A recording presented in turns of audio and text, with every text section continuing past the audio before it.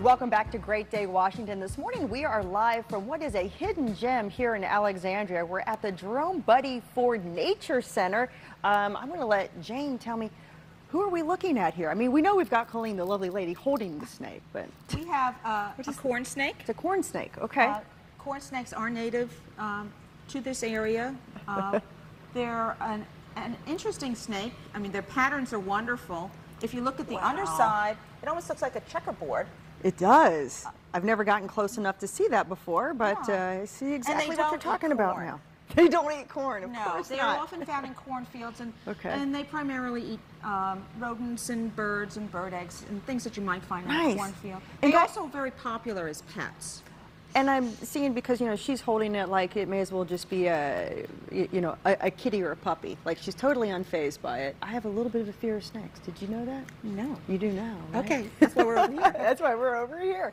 But this whole area right here, I mean, there's a lot of different things to explore. You guys have a big black bear right there front and center. Why do we have a black bear here?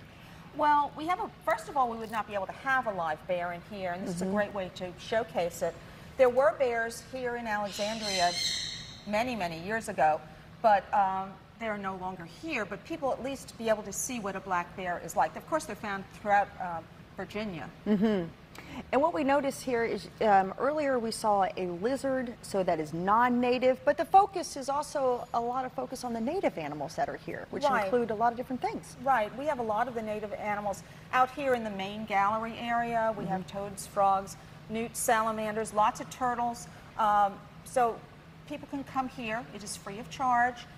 You can come and see a lot of the animals, and you can see them right up close.